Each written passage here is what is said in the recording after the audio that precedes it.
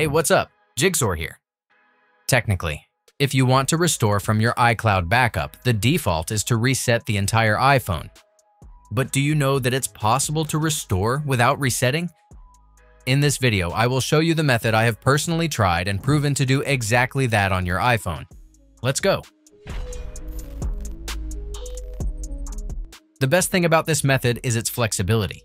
You can choose exactly what you want to restore rather than wiping your entire device, so you don't have to worry about losing data or having unwanted files overwrite your current setup. Note, however, that this process requires a third-party tool to be installed on your computer. I've tried this myself and confirmed that it does indeed recover certain data without a full reset.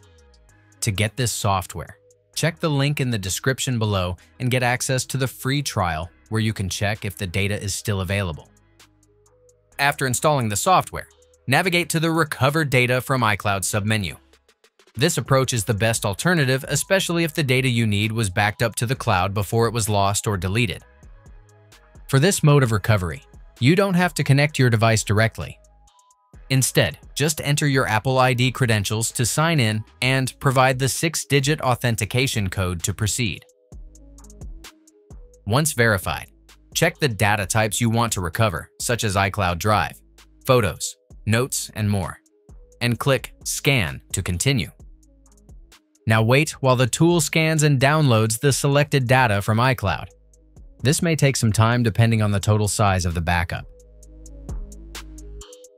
After the scan is done, you can view the actual recoverable data for each data type, making it easier to determine if the data you need is still available.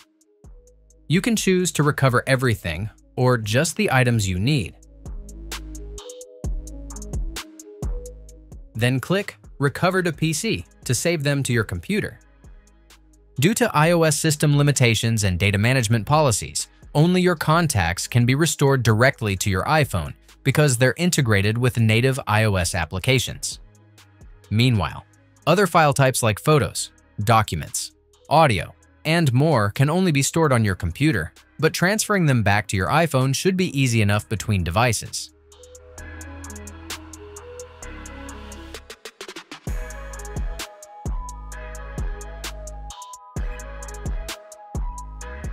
That's it. If I could help you, feel free to give this video a thumbs up and don't forget to subscribe. If you have any questions about the video or want me to create a tutorial about another topic, leave a comment below. See you next time. Bye.